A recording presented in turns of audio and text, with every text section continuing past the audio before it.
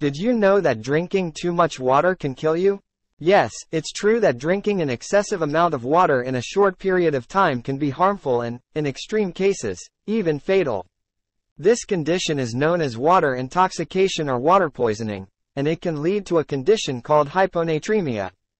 Hyponatremia occurs when the balance of electrolytes in your body, particularly sodium, is disrupted by an excess of water.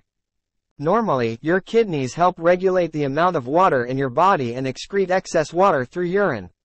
However, if you consume water at a much faster rate than your kidneys can process it, the excess water can dilute the sodium levels in your bloodstream. Low sodium levels can disrupt the normal functioning of your cells, including brain cells, which can lead to symptoms like confusion, nausea, headaches, seizures, and in severe cases, coma or death. This condition is relatively rare and typically occurs when individuals engage in excessive water consumption, often as part of endurance events, hazing rituals, or certain misguided health practices.